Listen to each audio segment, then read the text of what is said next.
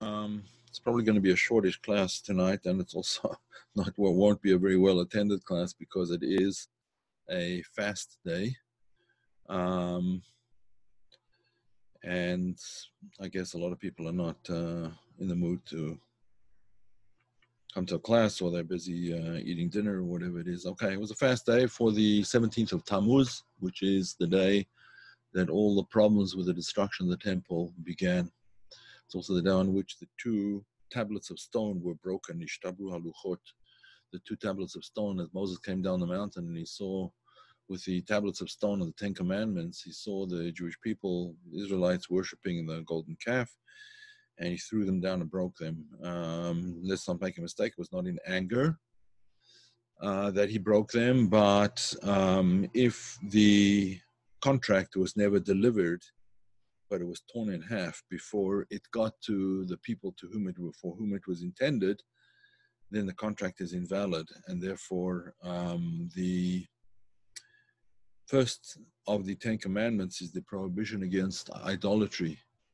And since they were worshipping idols, each one of them that was there, and everybody who didn't warn them was really Chayav Misa, could have been put to death, but that's why he broke the tablets. Anyway, that's why we fast on the 17th of Tammuz, and also because of the destruction, the beginning of the destruction of the temples, first temple, second temple.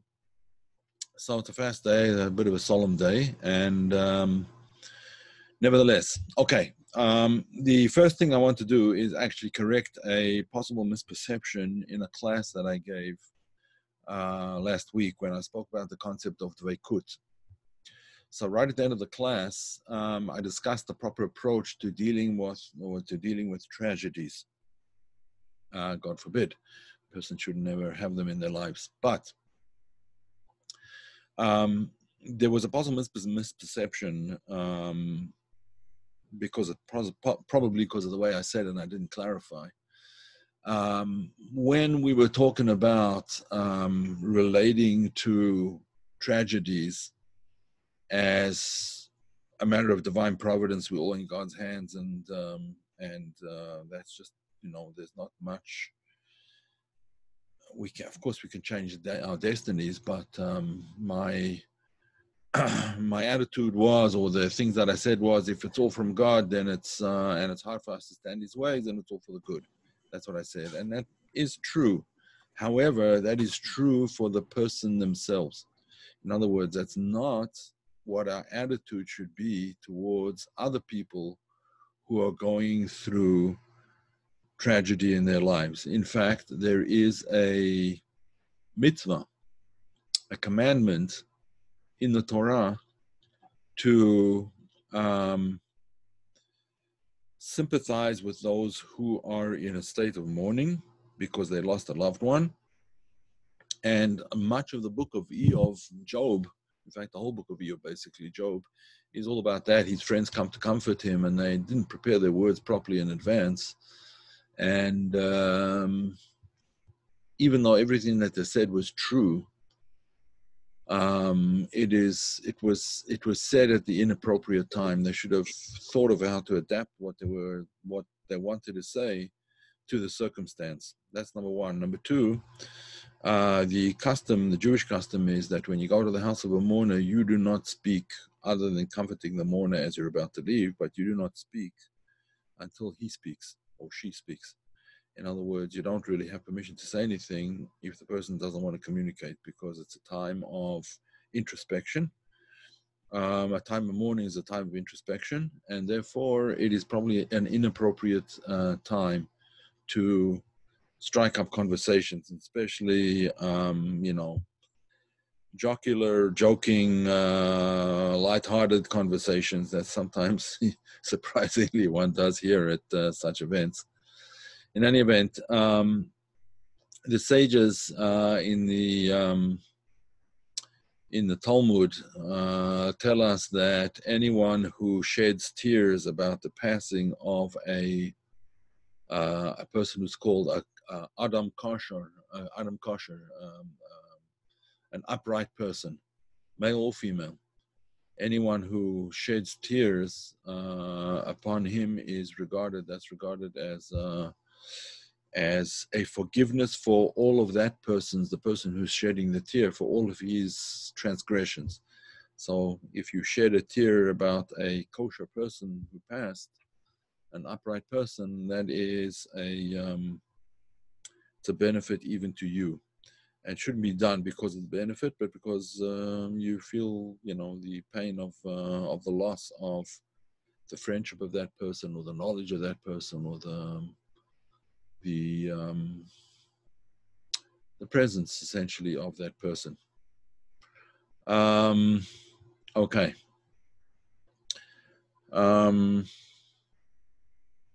Another one of the sages in that same place, this is in the Talmud in Shabbat 105b.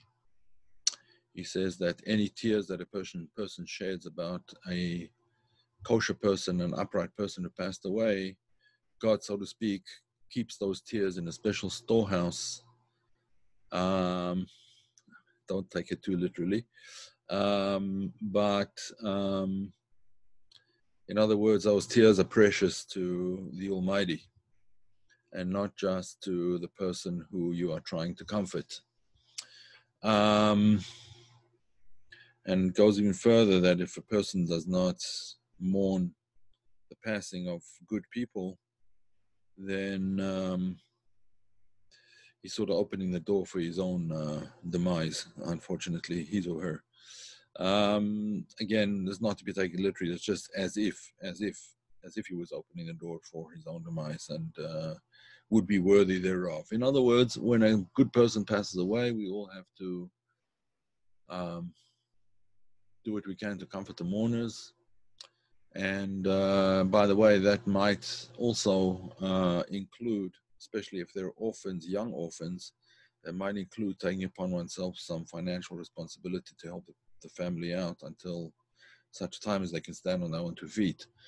Although Jewish funerals, at least traditional Jewish funerals, are not expensive things, nevertheless, the land of the living is an expensive place. And any help that the family can get in such circumstances is obviously chesed shel emet. It is the kindness of truth. It's true kindness. It's true kindness. Similarly, attending the burial of a person during the middle of the pandemic, when there were people in New York dying left and right. One of my son-in-laws actually was involved in digging graves for those people who were passing away, because the regular people who dug the graves or whatever just simply couldn't keep up with they couldn't keep up with it. Maybe they themselves were sick, or maybe they couldn't because of other reasons, I don't know. But big mitzvah, big thing. So in other words, basically the attitude should be, to my own tragedies, it's all in God's hands. To another person's tragedies, you sympathize with them and you do whatever you can to comfort them and to help them in their hour of sorrow. Okay, that was that question. There were a few questions that came in. I'll just take them in the order that they came in. I should have actually given everybody more time to think of questions, but I didn't plan on making this a question and answer session until later on in the afternoon. In other words, I didn't have time to prepare. So, okay. All right. So, yes. All right. I'm just muting everybody else. If you have a question, you can type it in the chat box.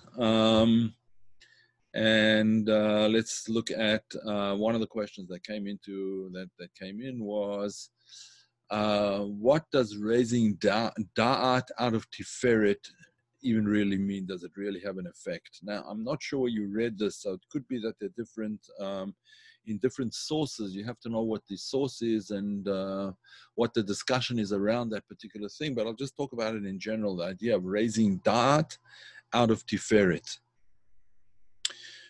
This actually relates very much to the topic that I just spoke about, because tiferet is the sphira that is associated with compassion, with rachamim, with compassion. It's the middle sphira of the emotional sphirot.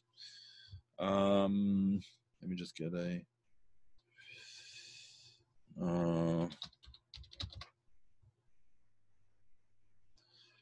Sphirot. All right.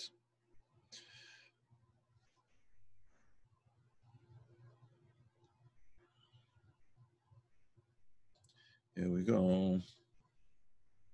All right, let me share. Let me just share my screen. And here we go. Probably everybody knows that tiferet is the middle sphera of the sphirot, right? It's the middle sphera of the emotional sphirot, rather, of the emotional sphirot. These are the emotional sphirot over here. Chesed, Gvura, Tiferet, Netzach, Hod, and Yesod. Chesed corresponds to in the soul. It's the concept of love or kindness. Gvura is fear or harshness in the negative sense. Tiferet is compassion, rachamim, and so on and so forth. If anyone is interested in the whole discussion, we can discuss another time. But Tiferet basically is the in-between sphera of the six sphirot, the idea of compassion. Dat is the sphera directly above Tiferet. So bringing Dat out of Tiferet, what does that mean? Well, I'm not sure, again, of the context of that particular question, that quote perhaps.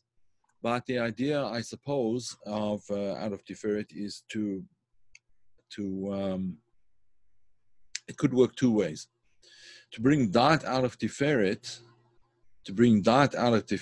would be, I guess, to first of all, let me just explain what Dat corresponds to. Dat is the origin of the emotional qualities, but it's also the idea of Dat is the idea of, essentially, it's the idea of dveikut. It's the sphera of dveikut. It's the idea of cleaving to or attaching oneself to something, also called in Hebrew, if not dveikut, which is sometimes regarded as a function of chokhmah, but Dat is the idea of hitkashrut, of binding things together, right? So bringing Dat out of Tiferet could work in two ways. It could be that Dat is brought out of Tiferet. In other words, out of compassion, one comes to a sense of understanding of intellectual understanding, essentially, of another person's situation, and that can therefore give rise to further understanding of the person's situation and greater compassion. That's one way that it could possibly work. Dat is also through connecting to, again, Dat is connection. Through connecting to a person's situation, one is able to arouse compassion. So that's from above to below. That's above to below.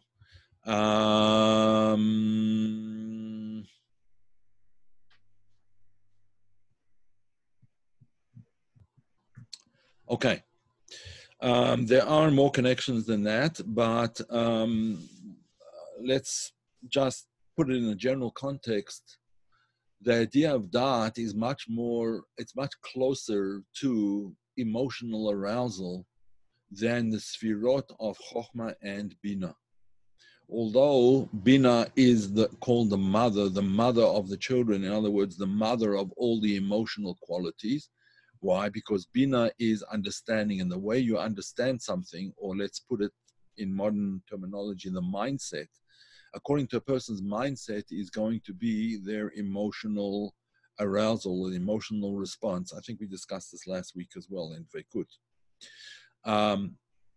But even though Bina is directly the mother, so to speak, of the emotions, it is Dat that is sort of, let's call it the focus group, right? Dat is the focus sphera, the sphera that will focus on everyone and everything and every situation. So that is the concept of focus, and out of that focus can come proper compassion. Similarly, out of compassion can come a more intense focus on the depth of that person's issue. Just interestingly enough, one of the things that's very important for us to understand in terms of let's call it Kabbalistic psychology, is the ability, when we're talking about empathy, empathy is generally an emotional quality, right? It's an emotional quality. You empathize emotionally with a person. In other words, people generally regard empathy as sympathy. Kabbalah regards empathy as, at least partly, if not more completely, as an intellectual thing, like understanding the person's situation. So, in other words, sympathizing in mindset with that particular person's mindset, trying to get into and understand that person's mindset. So that would be the concept of da'at. And it's also the connection between intellect and emotions. Okay, let me address some other questions here. I suppose I should stop sharing. Keep people's questions private. Okay, well, their identities. Sorry about that. Okay, that is the concept of da'at out of tiferet. Okay, there was another question that, let me just see 1 second. Yeah, there's a question that it is only once that a person dies. Well, I suppose that the idea is that you only die once in any particular life. There is a verse that talks about dying 1,000 deaths. I think it's in Kohelet, in Ecclesiastes, if I'm not mistaken. But dying 1,000 deaths, one could die a little bit inside as well. You could die emotionally. You can die. A person can die intellectually as well. And I suppose the question really essentially has to do more with reincarnation. If the soul lives on, well, let's step back for a minute. It's only the body that dies. The soul does not die. Now, there's different levels of soul, and it is the higher levels of soul that do not die.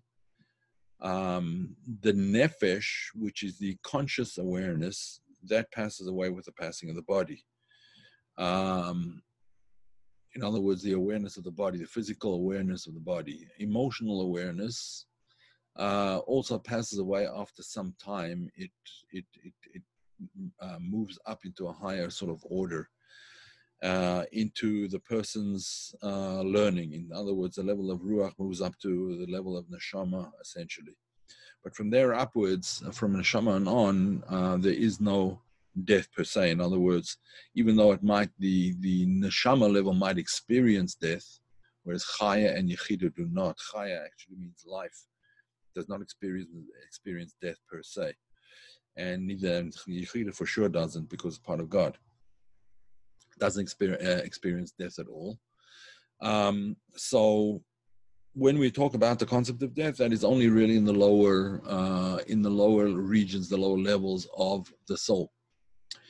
Now, when a person comes back to life, the purpose of reincarnation in Jewish thought, and you will find in some Jewish thought that they discount the concept of reincarnation altogether. That is because they never learned Kabbalah. Reincarnation is only really discussed in Kabbalah. It's called Gilgul HaNeshamot, the recycling, I suppose, of souls. And the whole purpose of the recycling of souls is to give a person another chance, to give them a chance to rectify that which they did not rectify previously. Therefore, it might turn out that the life of a person in this world may be, a tough life.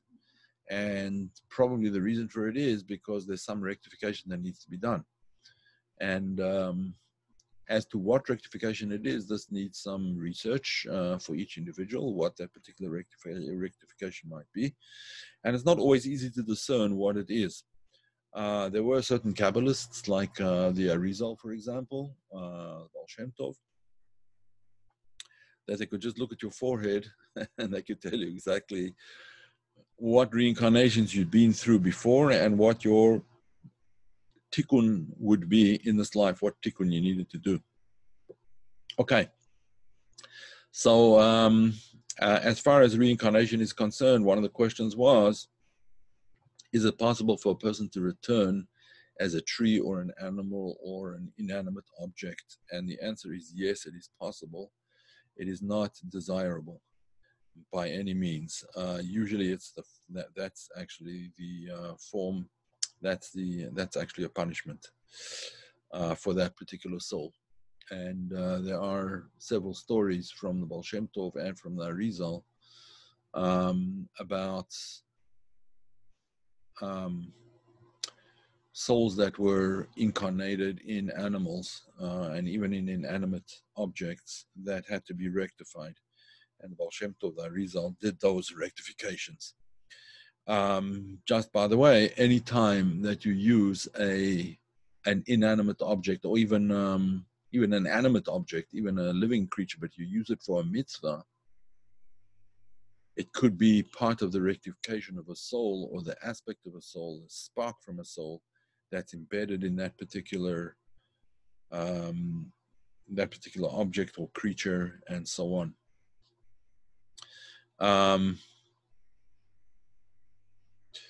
Yeah, there are a lot of stories about reincarnations that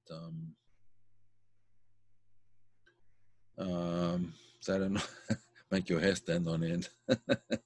Okay. Chaim Vital was listed as a Gilgul. The truth is that in our days, most souls are Gilgulim. Most souls are not new souls. Let me explain what a Gilgul is. Essentially, all souls were contained. Well, let me rephrase that. All souls that would later be reincarnated were already contained in Adam, right? There are a few souls that were only incarnated once, and that they achieved their rectification and they never had to come back again. But probably the majority of souls of people alive today are reincarnated souls that need to do some tikkun, and that's why they come back. That's why they're alive in this world. All were part of Adam originally. However, there were some souls that were not part of Adam. What were those souls? So there were two sets of them. Two sets, that's called Neshamot Charashot, new souls. One set of souls was part of Adam, but fled from him just before he did the sin, before he ate from the tree of knowledge of good and evil. They fled from him. And those souls, when they come back into reincarnation, are called Neshamot Charashot. They're called new souls. But there's another type of new soul, a soul that was never before in creation. Was never before, it wasn't even part of Adam. And there are some very rare souls that are like that.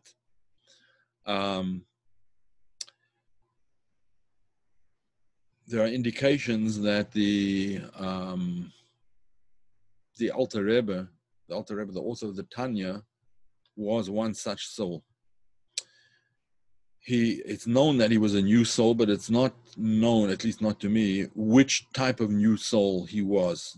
It hinted at that he was the type of new soul that wasn't even part of Adam to start off with, which is why even from the age of an extremely young age, it was very, very gifted mind.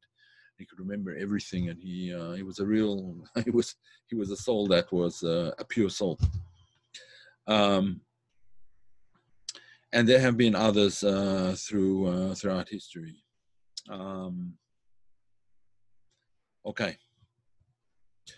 Finally, a third question from this person, and then I'll have to go on to other questions. What type of mitzvot, commandments, and how many do keep you out of Gehenna? Gehenna is purgatory, or what they call hell, or the abyss, after the initial 12 months in the dryer and the washing machine.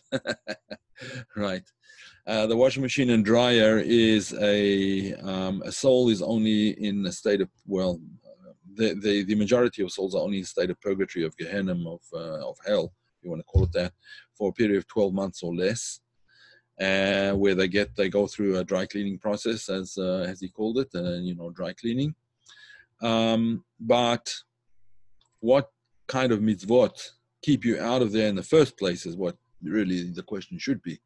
And that is, you do whatever you can in terms of the commandments that you're obligated in. If a person is Jewish, he's obligated in 613 commandments, but many of them we can't practice today because they have to do with the temple. So you do the best you can. You keep the Sabbath, very important one. Obviously, murder, theft, lying, and so on and so forth are all things that we have to be careful about. Keeping Passover, Yom Kippur, Rosh Hashanah, all the mitzvot. Let's not go through the whole list here, but keeping all the mitzvot to the best of your ability is one sure way to avoid most of the problems. And studying Torah, for sure, can keep a person out of out of the fires of hell, so to speak. Right? Torah study is very important in that regard. In fact, of paramount importance. Torah study, prayer, and kindness to others. Included in kindness to others is not speaking badly about others. I hope that we'll meet in heaven and not in Gan Eden, the Garden of Eden, and not in the other place. Okay.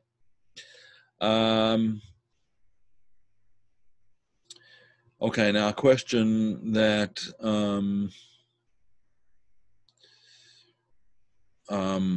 according to the Ramchal, or Rabbi Moshe Chaim Luzzatto, who was one of the Italian Kabbalists, very gifted Kabbalist as well. So he said the Nikudim comes from the Bereshit 31:10 with the streaked and speckled sheep. Yes. Did Jacob get a glimpse of the world of Adam Kadmon?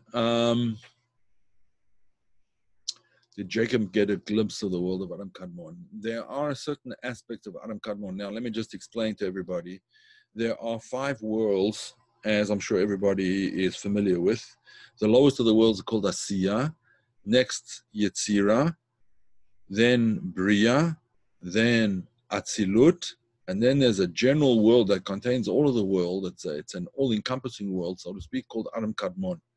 Now, Adam Kadmon exists after the Tzimtzum, after the big break between the Or Ein Sof, the infinite divine light, and creation. Adam Kadmon is the first step in creation, essentially. After the Tzimtzum comes the Kav, and the Kav is Misagal, a Choyz of Misagal, it goes around in a circular form, so to speak, in other words, in a makif, in a transcendent manner, and that's how the world of Adam Kadmon is created. Now, in Adam Kadmon itself, there are various different levels, right? There are various different levels, which are depicted as, described as, but don't make this mistake, that they actually are there. The eyes, ears, nose, and mouth of Adam Kadmon, right? And also the karkafta, the head, the top of the head, the skull of Adam Kadmon. Now, the karkafta is something that we don't discuss at all, the karkafta of Adam Kadmon. What is called the karkafta, obviously, we're not talking about a physical figure here. We're only talking about it by way of analogy from a human being. So the karkafta, that level we don't really speak about very much. Then there are other levels that come out of, or that are subsets, so to speak, of Adam Kadmon. There's the light of the eyes, the light of the ears, and the light of the nose, and the light of the mouth. Well, that comes out of the mouth. Again, these are only just human terminology applied to Adam Kadmon in order to be able to understand there are no ears, eyes, nose, mouth, etc. over there. Yeah, we're talking about different levels of lights, of divine lights. Okay, so now, the level of Nikudim is the light that comes out of the eyes. That's called Nikudim. That is where the break took place. The light of Nikudim is where the break, the Shvirat HaKelim of the world of Tohu came from. The world of Tohu was designed to shatter and fall apart into creation in order to be reconstructed into the world of Tikkun, and that was left for us to do. So it was done deliberately like this, but the world of Nikudim corresponds to the speckled sheep. When Jacob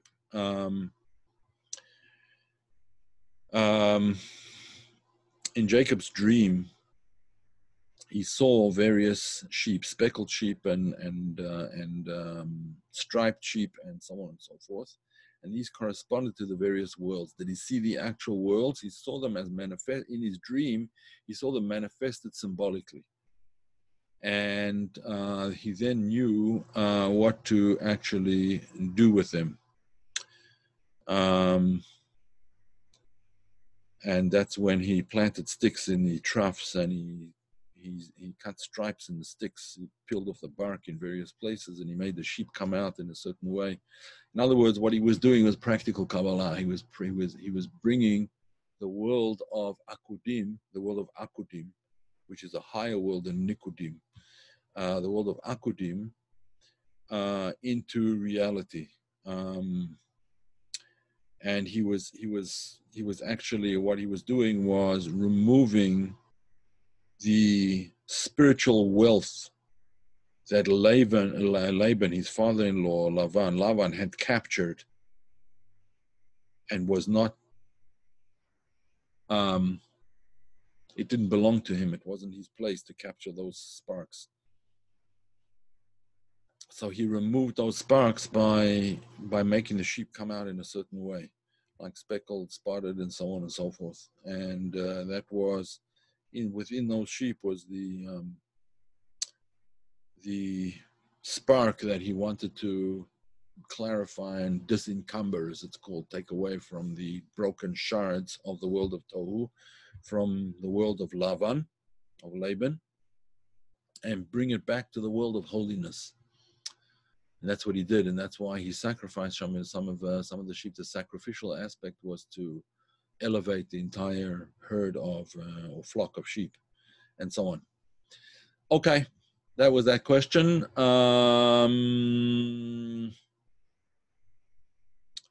Let's see now. I don't know if there were other questions that came in. No, there are no questions that came into email, so I'll close that. And okay, let's look at the rest of them. By the way, the system of the Ramchal is not the system of the Baal Shem Tov. The Baal Shem Tov has a different system of Kabbalah, a somewhat different system. I mean, all of them more or less the same, but there are some differences in terms of the Tzimtzum and various other things. Okay.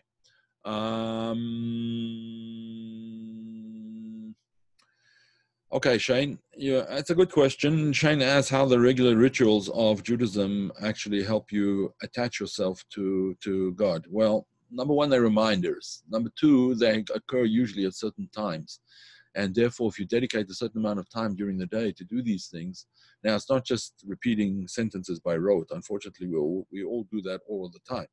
But it's a time really of hitbonenut. It's a time of meditation. It's a time you have to sit down and you have to think before you pray. The prayer should be heartfelt. It should come from the heart. And the words of prayer are there to, once they flow easily in your mouth, and you don't have to think about the words, but you can think about the concepts behind the words, the ideas. In other words, they lead your consciousness in a certain direction. Prayers, for example. Same thing with mitzvot. And therefore, cleaving is part of the mitzvah. Now, interestingly enough, if a person did the cleaving without actually fulfilling the commandment, without doing the mitzvah, he didn't actually do anything. Cleaving is all very well, but that does not rectify the world in which we are placed in order to rectify it. So the idea, therefore, is to combine both things. Now, there were amongst the great Hasidim in particular. Hasidim are those of the Hasidic persuasion who follow the Baal Shem Tov's manner of the Baal Shem Tov's approach to divine worship. So he instituted. He was very well known for his dveikut, and he instituted certain customs and so on and so forth that emphasized that aspect of things. So there were amongst some of his followers who themselves became rebbes. They became very high and lofty figures in the Hasidic world who would pray, not for the hour or so that's required a day, but for hours on end, to the extent that there's, for example, a story with Rabbi Shneur Zalman Liadi. He started praying very early in the morning from before Nates, from dawn. Nates is sunrise, from dawn. He started his prayers at dawn, and he continued them they continued right throughout the day until it was so late that he had to first pray the afternoon prayer and then quickly wash for his Sabbath meal, because otherwise he wouldn't have been able to eat the Sabbath meal. So he prayed the whole day, basically. You're talking about, on a summer's day, that could be 14 hours, maybe longer, 14, 15 hours. Now, no one's suggesting that we all do that today. I don't think we have the minds to be able to do that. Some people do, but it's in the world in which we live, it's not necessarily the only approach. In any event, the idea of the rituals of Judaism are there to. The outer form of the ritual is the outer attachment, the attachment to the body, the focusing of the mind. But then the much greater thing is, once the mind is focused, the body is focused, the mind is focused, one has to focus the inner mind and the heart and the soul essentially on the thing. And that has to do a lot with sort of improving one's approach. Divinity in the dust.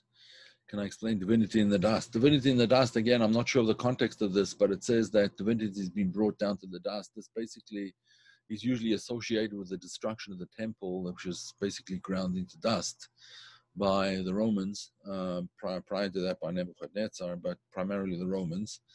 So divinity in the dust basically means, King David also speaks about it in Psalms, about raising up divinity from the dust. In other words, as an idiom, as an idiomatic term, it simply means raising divinity from its lowest possible, from the lowest possible levels to higher levels. But there is somewhat of a secret in this as well, that the power of much of divine power is actually found in the earth. The earth is the Sphira of Malchut, symbolized by the Sphira of Malchut, and Malchut contains within it all of the other Sphirot. They all contain all the Sphirot, but Malchut, is being the closest to us, is the one that's easiest to access. So King David says that raising up divinity is through being like the dust. Let my soul be as dust to everybody, and that raises up the divinity within the person. Humility raises up divinity. Arrogance crushes it. Arrogance is what puts it in the dirt. Humility raises it from the dirt, so to speak, from the dust. Okay. No need to apologize. That's out of the upper third secondary, it's like something out of perception. You mentioned attachment.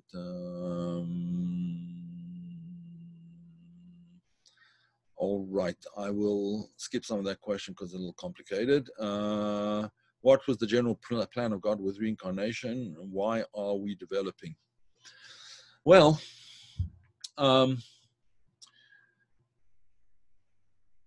God created the world in order for man to become a partner in creation.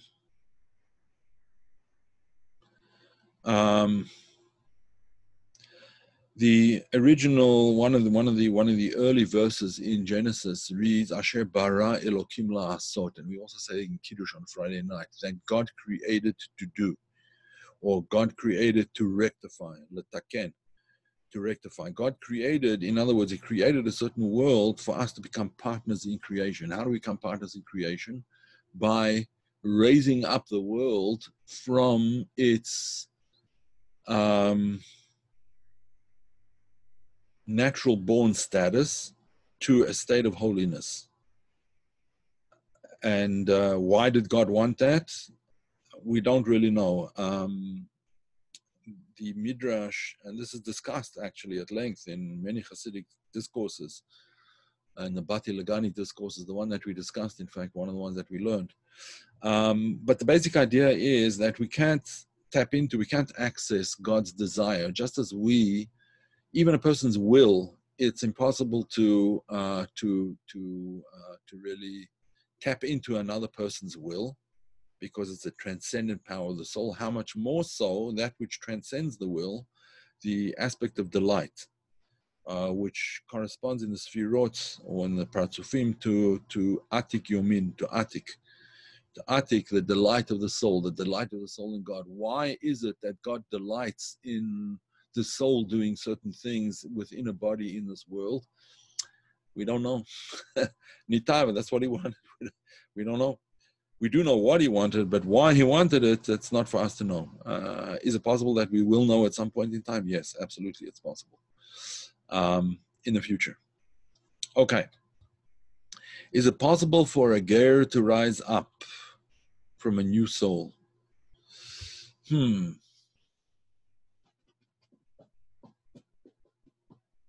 That's an interesting question. I don't know the answer to that. I don't know the answer to that, Yael. I don't know. I could look it up. I have not come across anything that would tell me yes. But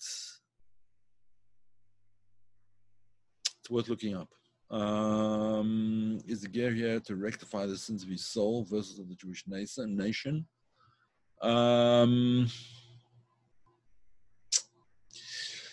It's to rectify his soul primarily, and all souls essentially stem from Adam. Also, souls of Jewish people and souls of non-Jewish people. It's only that certain souls decided at the time that the Torah was given, certain souls were willing to become part of that experience and therefore have a certain path. They chose... I've quoted this many times, and I hope you don't mind my quoting it again. It's just very good quotation from Oscar Wilde, who himself was a wild person and a very strange person in many ways, but he had a very sharp sense of humor, and he was highly intelligent. Anyway, what he said was this: "How odd of God to choose the Jews." And then he continues and he says, "Not so odd, the Jews chose God." In other words, the Jews regard themselves as a chosen nation only because we chose God. We chose, right? So therefore, Oscar Wilde I think he was onto something. How odd of God to choose the Jews, not so odd, the Jews chose God. Now, does it mean that anybody else, therefore, is not in a position to choose God? Of course not, right? In any religion and in any spiritual path, one can connect to God. We connect in a certain way, and we have a certain destiny and a certain path that is not for everybody. Anybody can become Jewish. They can become a ger, a convert, if they want to. And some of them, the most famous rabbis of all time, actually were converts, starting with Jethro, the father-in-law of Moses, and Moses' wife, Zipporah, were converts. They were converts. There were even earlier converts than that. It said the many followers of Abraham, et nefesh asher asu b'Haran, the souls that they made in Haran, the place called Haran, that the Zohar says that these were the souls of converts. They were people that converted to the religion, to the belief of Abraham. He started it, so anyone who joined him was a convert, except his own children and descendants. So the soul of the convert is a soul that became somehow detached from its people and is returning. Because the soul of a convert is initially a Jewish soul. It was a soul that was at Mount Sinai, but became detached for some reason or another. And that is why the expression that is used in the sages is ger shenit gayer, a convert who converted. Why don't you just say a person converted? No, a convert who converted because he already had the soul of a convert. In other words, his soul is a Jewish soul that comes back to Judaism. Sorry, it goes a little bit too deep. Yeah. The Newton. right. Okay. All right. Jacob had a dream, saw the speckled spotted sheep, and Kudim was, yeah, with the Akudim, Nikudim, and Brudim, with the three types of sheep, yes. What role do non-Jews play? Goyim, non-Jews, let's call them non-Jewish people. It's more appropriate. Do they play in the overarching divine machination, divine plan, I would say? The divine plan.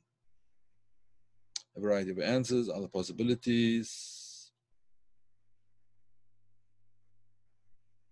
Okay, let's just put things in perspective.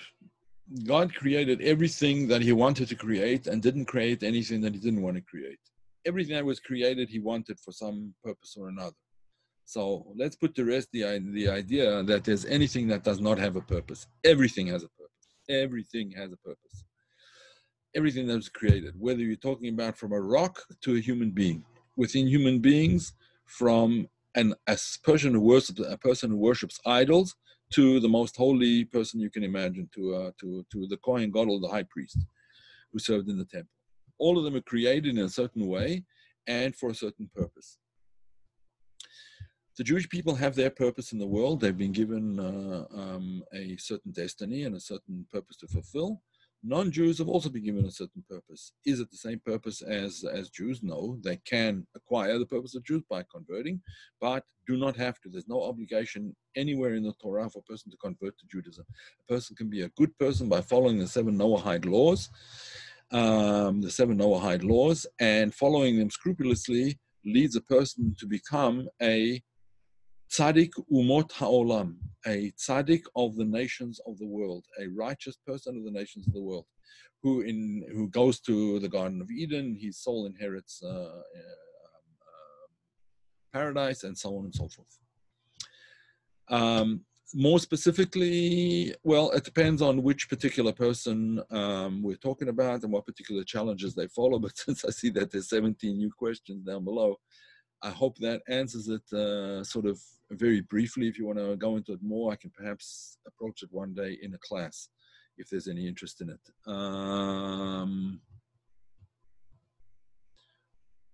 Man after man was born in her in...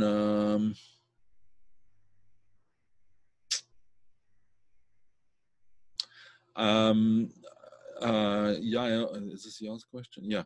Yael, I don't want to answer without looking at the commentaries on the verse, because I may make an error. I'd rather not do that. If you want, I can point you to some commentaries, and or I can answer you in an email, or just drop me an email about that, and reiterate your question. Perhaps I can discuss it that way.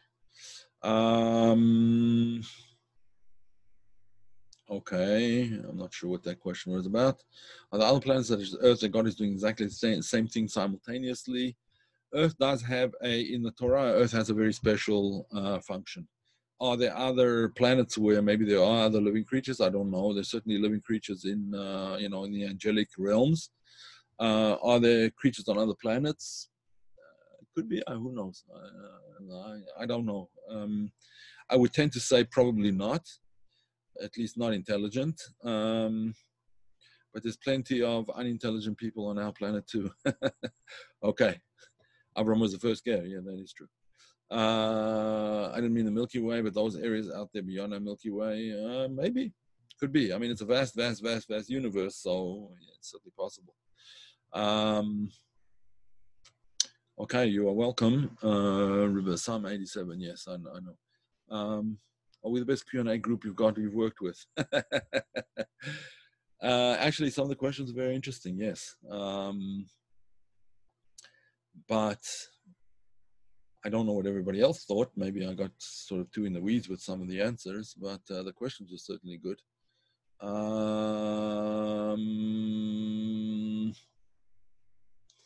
Thank you very much. I'm not looking for compliments, but I do appreciate them when they come from time to time. Okay. Folks, I think I'm going to have to call it a day here, because the fast in my neck of the woods is coming to an end in about 5 minutes or so. Actually, a little bit longer than that, 8 minutes or so, and hopefully we will not have to fast ever again, because we will have entered the Messianic era with the Bias Mashiach Tzidkenu, the coming of Mashiach, and all the troubles of the world will be over, and we might not even have to vote. Okay, may it come swiftly in our times, right? Okay, all the best, everybody, and I will post the Q&A as usual on YouTube once it has